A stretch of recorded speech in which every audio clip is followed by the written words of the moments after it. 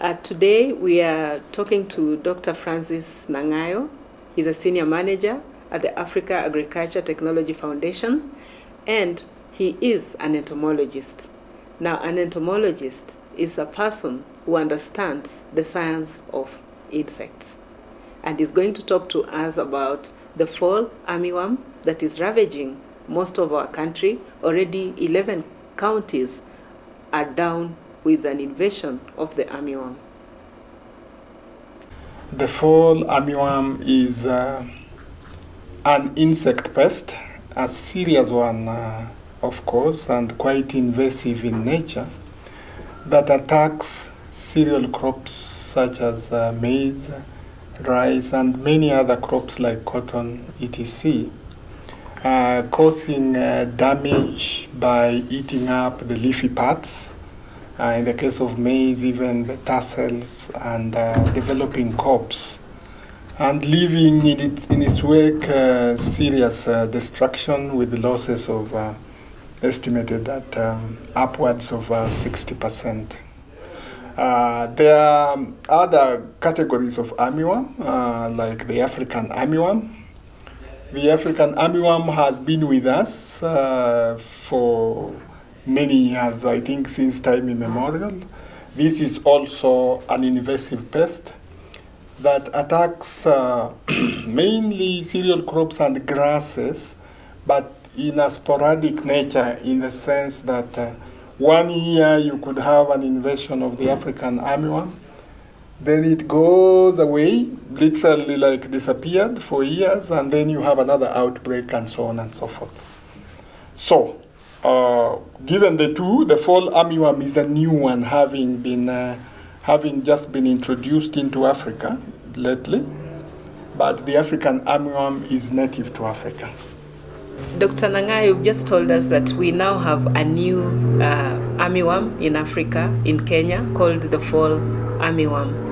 What would you say, how did it get into Kenya? And given that it's a foreign armyworm to our country, is there a way we can deal with it without necessarily having to use the very expensive pesticides that now farmers are saying they cannot afford?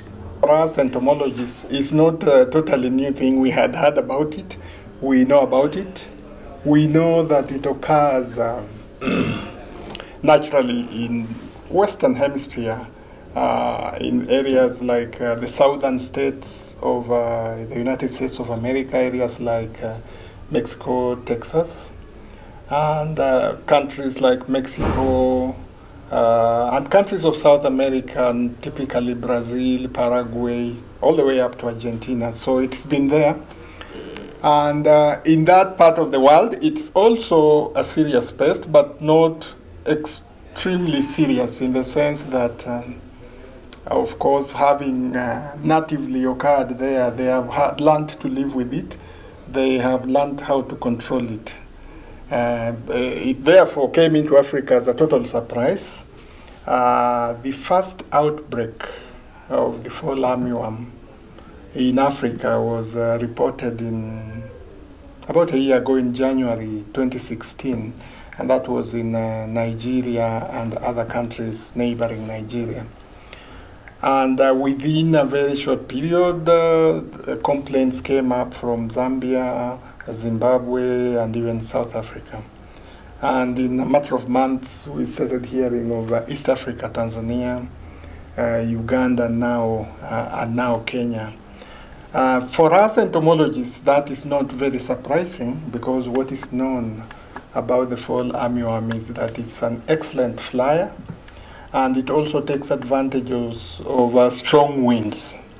For instance, in the US, when it occurs in the southern states like Florida in the summer, some entomologists followed it to see just how far it can fly by tagging it, and then recapturing the insects that had been tagged. And believe you me, just within a day and a half, they captured some insects that had been tagged in Florida, in the southern parts of Canada, having just flown within 30 hours. a distance of about 3,500 kilometers. That is phenomenal. It's like it is also a jet on its own. Insects have evolved mechanisms of dispersal. What the fall armyworm needs to do is to take a flight vertically upwards, and the winds called the jet stream, which are blowing to the north, would just then take it there. And that is probably what has just happened in Africa, because to cover this kind of territory in Nigeria, South Africa, then East Africa, I think it was aided by the winds. Your question was, how did it come to Africa? It is unclear exactly how this happened, because Africa is geographically quite separated from the Americas. But it is speculated, reasonably speculated, that it could have happened through two ways. One is that, we have globalization, global village, and people move, people trade in commodities. So somebody may have moved commodities, and within those commodities there could have been an egg mass, or even young caterpillars of the armyworm hidden there, nobody didn't know. And I think when it reached Africa, it must have said, oh my God, I've reached a new territory. And the kind of crops that this fall armyworm is affecting is actually our staple, the maize and the rice. In your opinion, what is going to happen in the food security situation in the country, considering that we now have a problem on our hands? Already, actually, our food security capability had been stretched, considering we are just emerging from a very prolonged drought.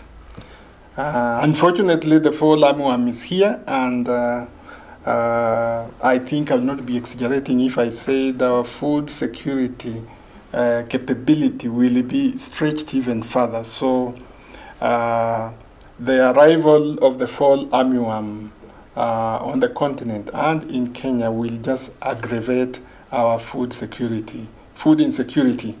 And I think all measures need to be put in place. I said insecticides may be expensive to begin with, but we have an emergency. And I have already seen in the news the Cabinet Secretary for Agriculture talking about mobilization campaigns that would be targeted at spraying to mitigate. But that would be managing a crisis. I think beyond that, we need to look at more sustainable approaches like biological control, getting the natural enemies that could just naturally suppress this pest, and also combining this with the cultural practices like I mentioned of early planting, and also if Kenya will be candid enough and very fair that we have a serious problem, maybe consider adopting genetically improved crops like those that are helping deal with this problem in the Americas. But we have an impervious kind of society that doesn't like taking on technology, especially when it comes to genetic modification. Do you really see a situation where our society will start appreciating that, in fact, science is the way to go? Science has a power to impact society, and I think we must, since we have a Ministry of Science Technology, we have even an organization, parastatal, called National Council for Science, Technology and Innovation. I think that we are all set. We just have to work on it. We have to sensitize our public that some solutions lie in science and technology. Let us pursue them. The fall armyworm is with us, and it's only through science and technology that we'll be able to control this particular pest that is going to ravage our food and impact on our food security.